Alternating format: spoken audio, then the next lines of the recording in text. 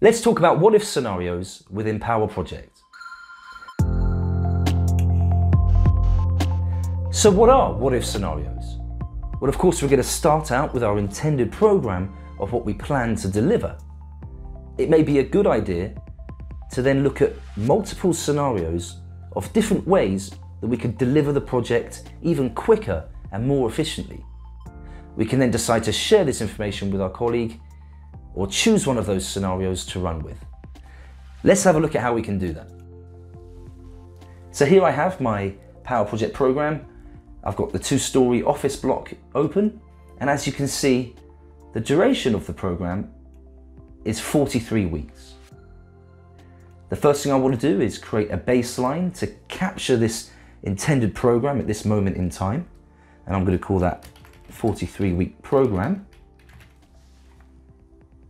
So we can have as many baselines as we like within Powerproject. This will be represented on the Gantt chart as a yellow descendant bar, but we can color them differently as well. So let's just go out of there. So you can now see those yellow descendant bars that sit underneath the tasks, which is showing our planned program at this moment in time. That also includes any codes that are allocated to tasks, and the same for resources and costs.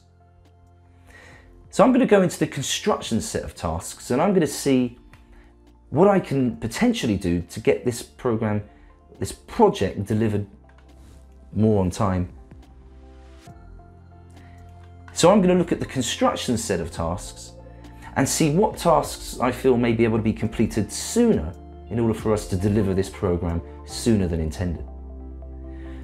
I can see the roof finishers task here, and I may decide that I want to reduce the duration of that to, let's say, 15 days. And let's see what other tasks, perhaps the brickwork can be done sooner.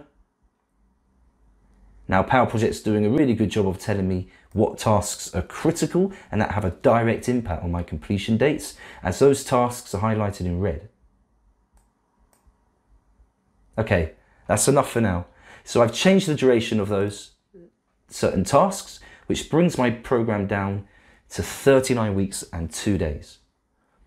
So let's capture this in a baseline.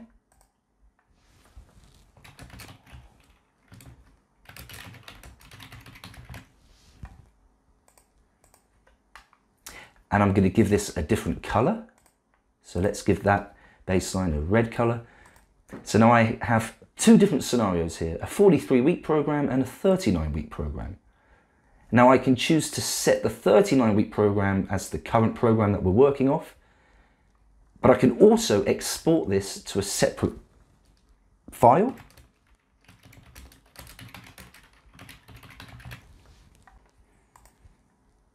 Now, of course, this separate file can be picked up by a colleague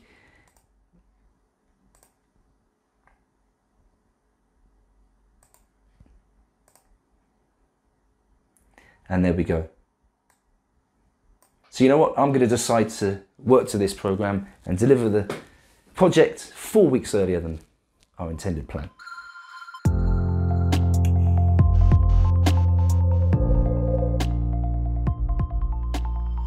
So there you have it, what if scenarios for use within Powerproject. Thanks.